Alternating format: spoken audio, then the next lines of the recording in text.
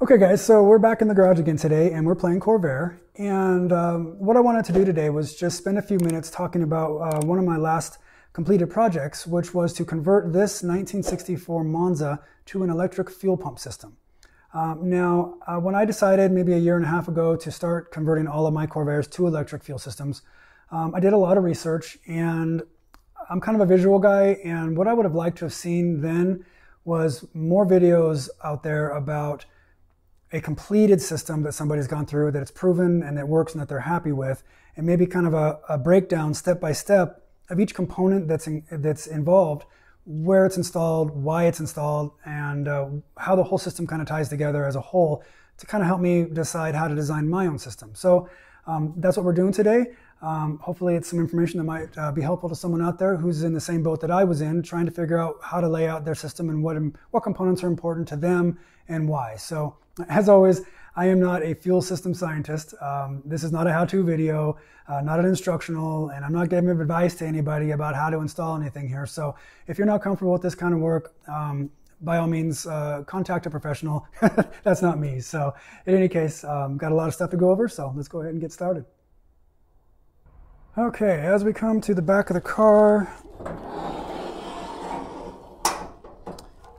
there we go. So hopefully kind of the first thing you notice is that, I really tried on this install to try to keep the engine bay and the trunk looking as stock as possible.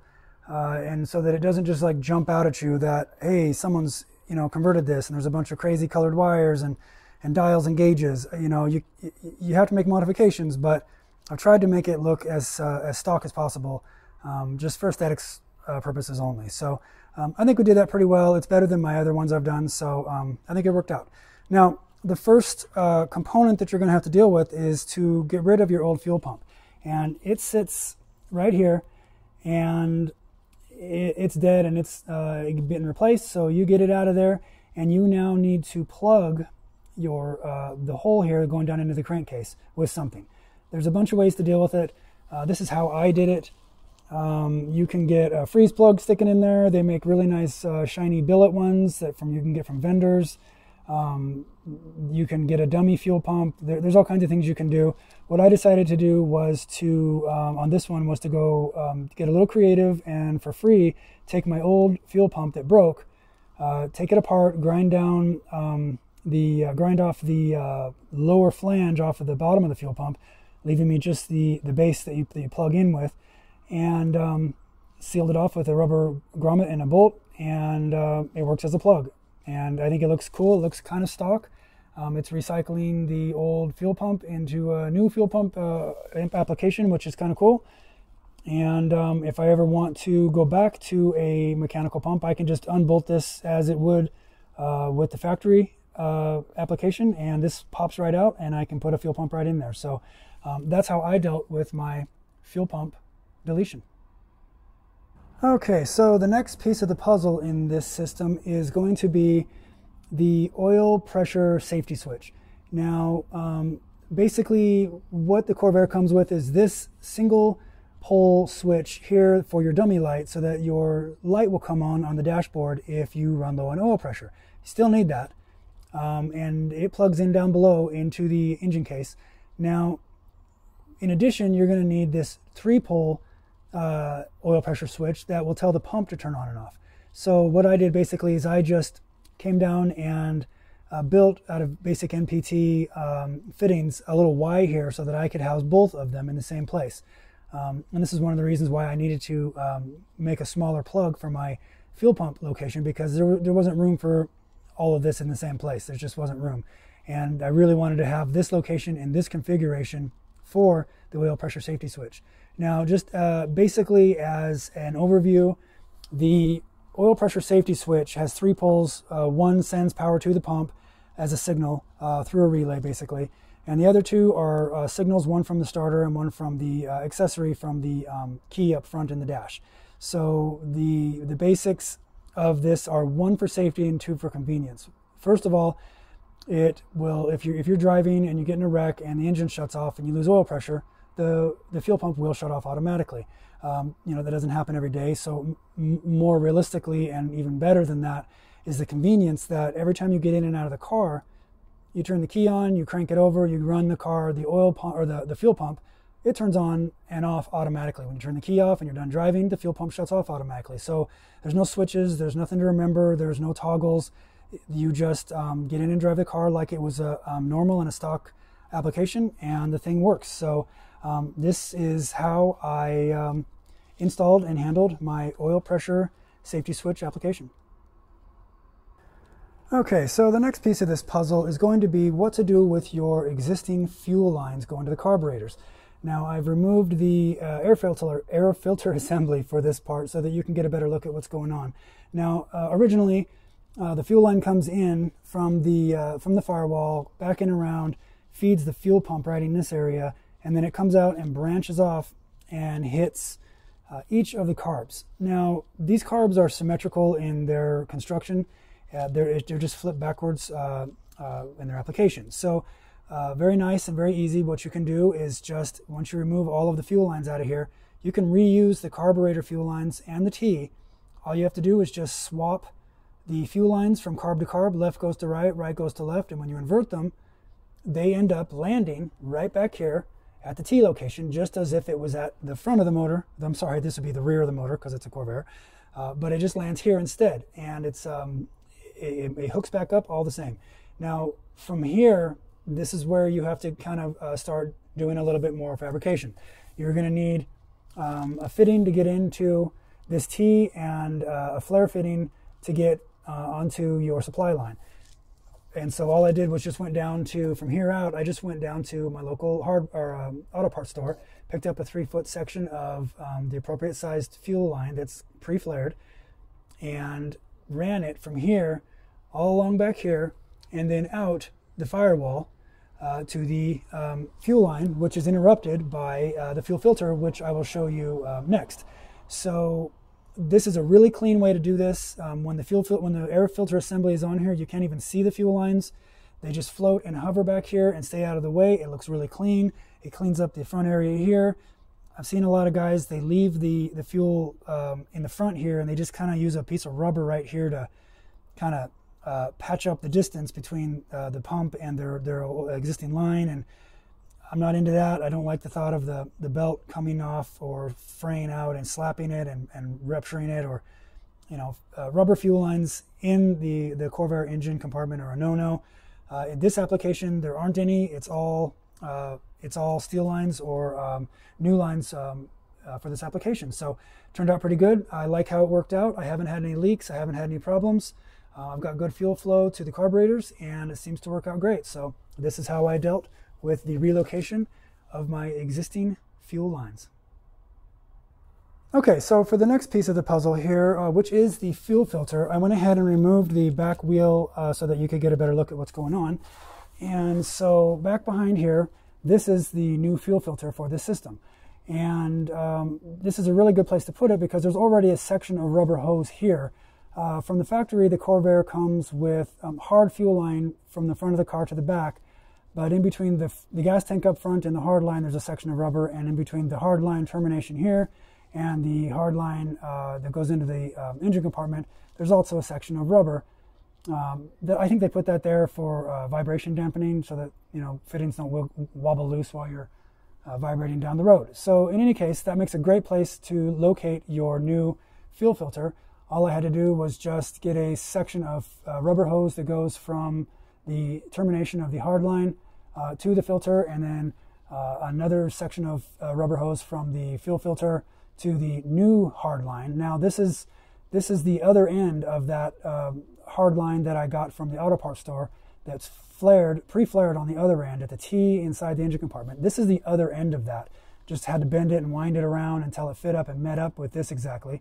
All I had to do then was put a bubble flare on the end of this pipe and to receive a hose clamp and a rubber fitting. And this section is done and works great.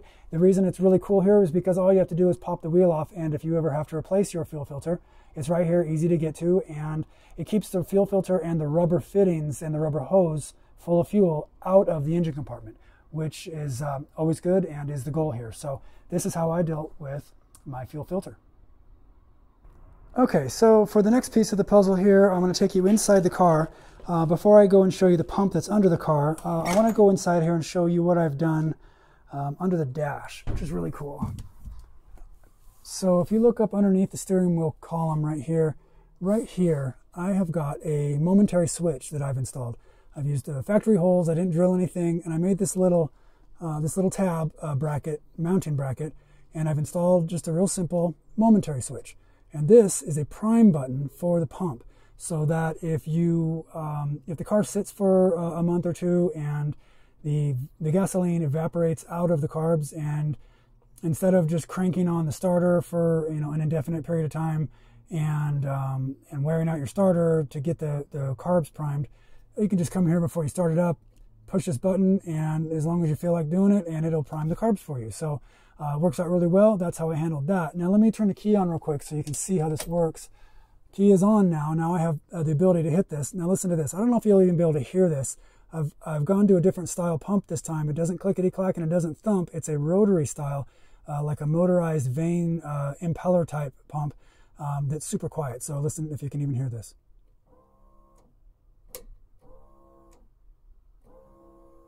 I don't know if you can hear that, but it is so quiet. You can't hear it when you're driving. It's unnoticeable. It doesn't even cross your mind that you have an electric fuel pump. I am for sure using this kind of pump from now on. Been really happy with it. So in any case, this is how I handle a prime button on this fuel system.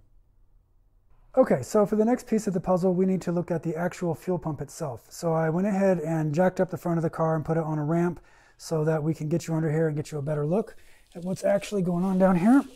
So get under here, and this is the actual fuel pump itself. This is you can tell kind of by the shape of it, the cylindrical shape of this, that it's the motorized vane impeller type instead of the kind of the square thumper type that I have used in the past. That's just super loud.